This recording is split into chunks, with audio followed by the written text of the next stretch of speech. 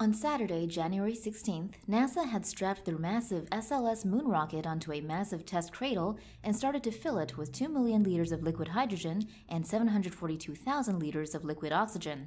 The engines roared to life at 5:27 p.m. Eastern Standard Time. The BBC reports that NASA had hoped for at least 250 seconds of the rocket's 4 engines firing together to have high confidence in the vehicle. However, after around 60 seconds, controllers witnessed a flash next to the thermal protection blanket covering engine 4. Shortly afterward, that engine registered a major component failure.